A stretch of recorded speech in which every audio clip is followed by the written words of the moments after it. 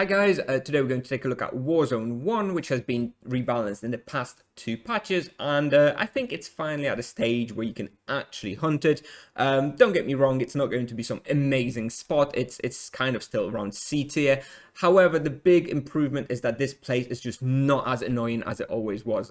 Previously, before the rebalances, this place was just unhuntable due to all the annoying, incredibly annoying mechanics and the summons and the mana drain, etc, etc. So Tipsoft has resolved that this place is actually huntable now. It's not super annoying. The values are still not quite good enough, but at least it's kind of a manageable hunt. So let's take a look at the values that you can expect here. I recommend this place for a level 500 plus EK, I think is somewhere where you can start. I was here at level 590 and I didn't find it to be too difficult. I was able to do it without any praise or charms. So raw experience can expect is somewhere around 3.5, which obviously isn't very good for this level. However, the profit is pretty decent. You can expect at least 1 KK per hour. I think if you speed up the loops a little bit, you will be able to get more than 1 KK per hour even. Overall tier rating, I would give it somewhere around C+. It's definitely not going to be a meta spawn, but it's kind of alright. It's huntable now, right? Difficulty, I would give it around 6 out of 10. The monsters here don't have very much health, at least they're hideous and humongous fungus. Like, it's sometimes when you do like a powerful crit, you almost one-shot them, so it's not actually too difficult because of that. And the bestiary will take about 7 hours for hideous humongous fungus.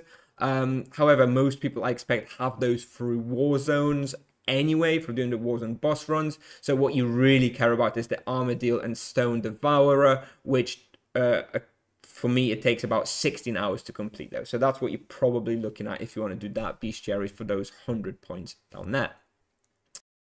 Moving on, you will need, like mentioned, level 500 plus, you will need to have the Bigfoot Burdens quest completed with access to war zones. Probably want to give in the item so you have free access.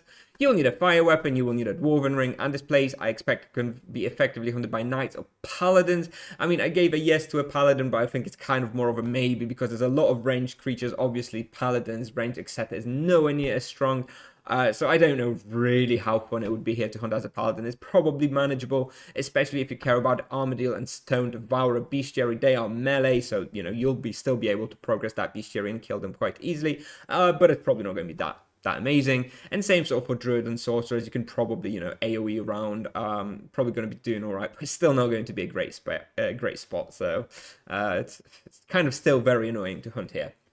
I recommend all standard imbuements, and I wouldn't really worry about a defensive imbuement. Like mentioned, this place is not that difficult, so not difficult enough, in my opinion, to be getting a defensive imbuement for this spot specifically. And you will want to prioritize physical protection, followed by earth protection, and then followed by ice protection. They're both pretty close, around 20%.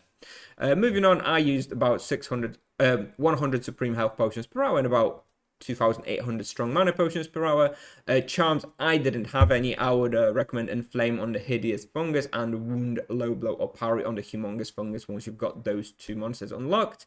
For the wheel, Exile Mass, you're probably going to be boxing for the most part, so I would probably go for Exile Mass. The Exile Grand Wheel will also be pretty good because the boxes shouldn't be that long. They shouldn't really last more than 3 or 4 turns.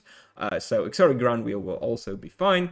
And the other character you'll see in the video is level 590 EK with 128 axe skill of loyalty and no praise or charms active.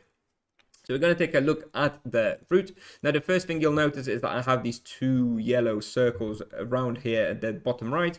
And this is where most of the Stone Devourers and Armadillos spawn, or at least a big part of them, and nothing else spawns there. So it's kind of awkward because you really want to go there to get the bestiary on those 2, but it lowers your experience and loot rate per hour because there's nothing else there and the density is quite low. So it's kind of a dilemma, but I expect most people hunting here will care about the bestiary first of all, so you will want to be swinging by these 2 sections here to make sure you pick those monsters up.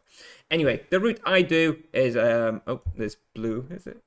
It's visible. Okay, it's kind of awkward. It's not the greatest color, but maybe I'll change the color. Hang on, let me just choose a different color, maybe this one. Okay, I think this one's a bit better, this blue. So anyway, I start somewhere here. I'll do a pull somewhere here, usually one somewhere around here, one here, one here. Then I'll, go in here. I'll pull out all the monsters, usually do a pull somewhere around here, go up here, probably do another pull somewhere here, another pull in here, another pull in here, Then I'll do another one in here. On this note, I will say that there is this ability to use the trigger the automatic spawns for the boss Warzone through the crystal. Personally, I don't bother for two reasons. First of all, it gets really chaotic and hectic. It's kind of rough. You can do it if you want to. It will increase your experience and loot per hour, I expect. However, the big drawback is that it only spawns the fungus, which if you care about bestiary, which again, I expect most people who care about the bestiary first and foremost, they do not spawn any armadillos or stone devourers, so it's kind of pointless. You're just killing the fungus. It's not really that worth it if you care about the bestiary, so I personally skip it. Anyway, you'll do another pull somewhere around here, another pull somewhere around here, then I'll go do another pull here, and I'll usually go and do another pull here and then restart. So it's quite a nice loop. They added those two corridors recently, which means that you can do a nice round loop without backtracking, so that's nice.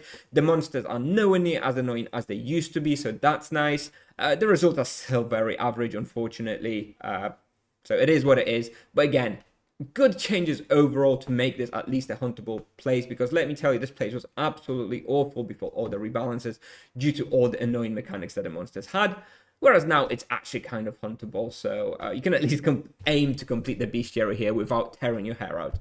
Anyway, that's what I have for you today, guys. Thanks very much for watching, and I'll see you in the next one. Bye bye.